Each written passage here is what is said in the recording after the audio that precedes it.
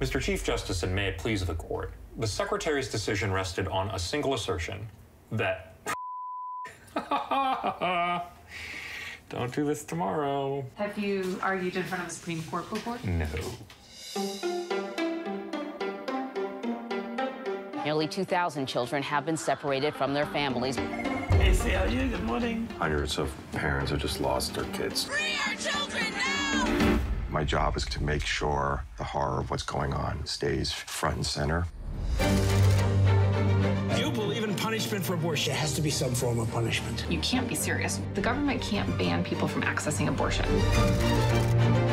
This is the president's declaration of open season on trans people. Transgenderism is a mental dysfunction. They want to erase trans people from public life. 6 states would lose a seat in Congress. It's all based on the census. Kind of difficult to imagine higher stakes. The A stands for American. Americans come first. We don't appreciate your work. You're a filthy organization. Obviously, most of you are pedophiles. We are scrambling. We've been actually working up a challenge. Simrat, you're literally pulling my computer off the desk. You're not going to win every fight. Just thinking on my own kids, it's just inconceivable. People say, why don't you go work at a law firm? Why have this level of stress riding on your shoulders?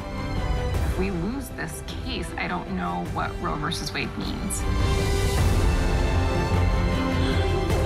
President Trump wins. What happened, Maya? 3 minutes. I can't go on right away. We will go back into court. We will them up. All I've ever known how to do is fight, and so we just keep fighting. That's what we do. We are here right now. If I'm not going to be a civil rights lawyer right now, in this moment, when?